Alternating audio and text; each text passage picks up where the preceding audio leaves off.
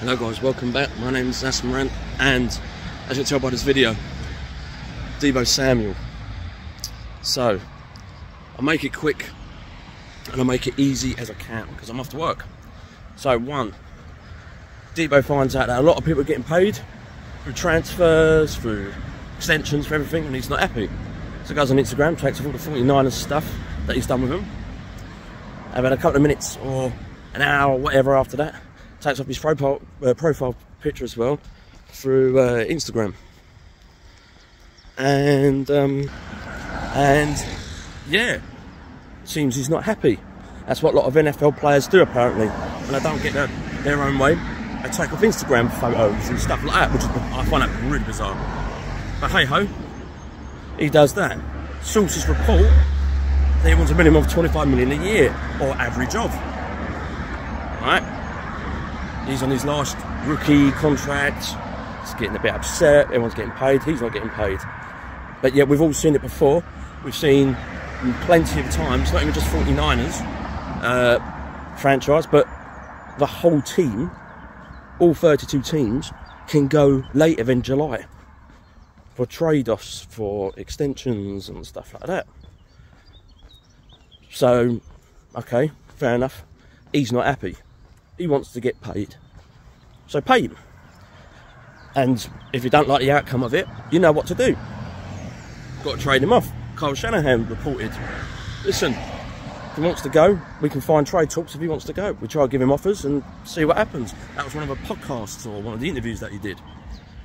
But what I can't stand is people, and including 49ers fans apparently, all over Twitter, all over Instagram, all over Snapchat, all over whatever, racially commentating, sorry, not commentating, comments on Deebo, death threats to his family.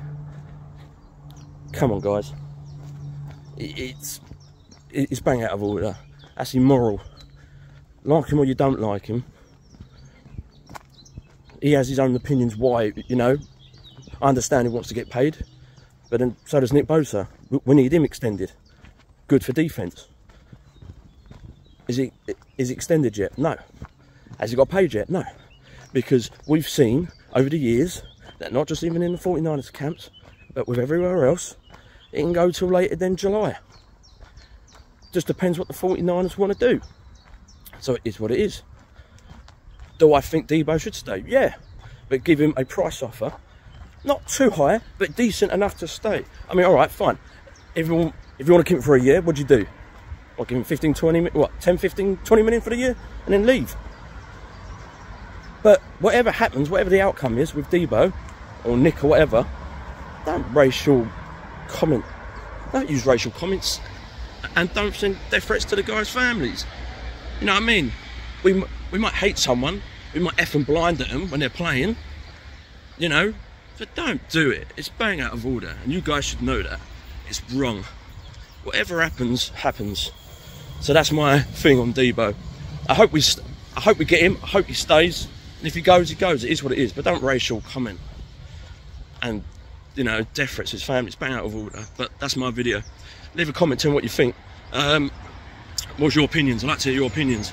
Thank you very much as well for the 67 subscribers. Really full time. Appreciate you guys subscribing. If you're new, subscribe. I've got more 49ers news across the way, NFL news and other bits and bobs as well. So yeah, thank you very much for watching guys, and I'll see you guys on the next video.